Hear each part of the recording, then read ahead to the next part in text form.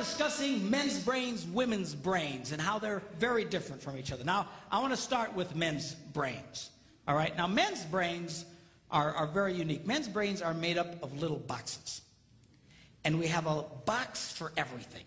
We've got a box for the car. We've got a box for the money. We've got a box for the job. We've got a box for you. We've got a box for the kids. We've got a box for your mother somewhere in the basement. We got boxes everywhere. And the rule is, the boxes don't touch.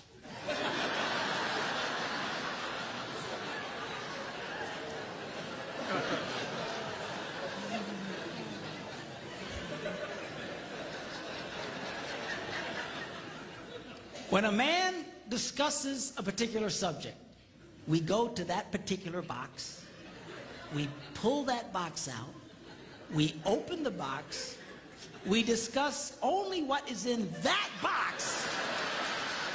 All right?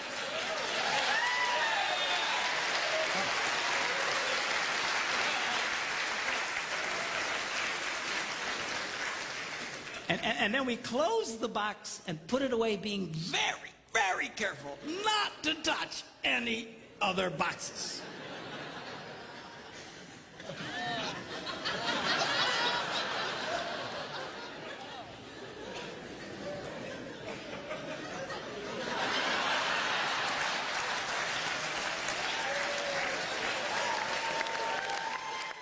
Now, women's brains are very, very different from men's brains.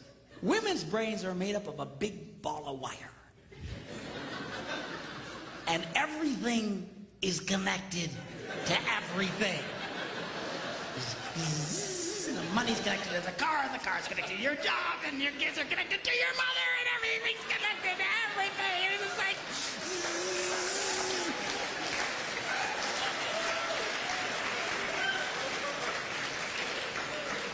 It's like the internet superhighway. Okay? And it's all driven by energy that we call emotion. It's one of the reasons why women tend to remember everything. Because if you take an event and you connect it to an emotion, it burns in your memory and you can remember it forever. The same thing happens for men. It just doesn't happen very often because, quite frankly, we don't care.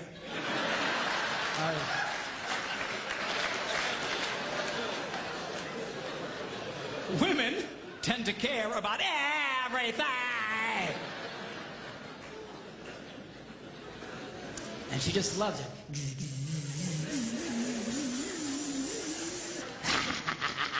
Okay?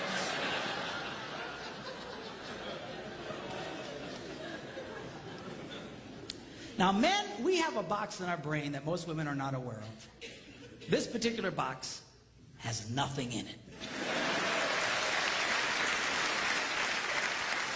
In fact, we call it the nothing box.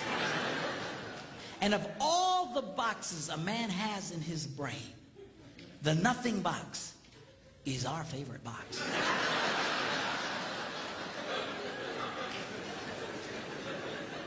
If a man has a chance, he'll go to his nothing box every time. That's why a man can do something seemingly completely brain dead for hours on end. You know, like fishing.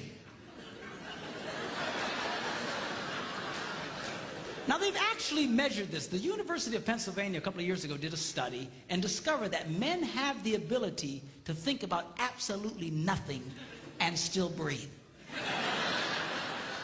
You know, they connected all the wires and stuff like that and watched the brain activity, then all of a sudden, I think he's dead.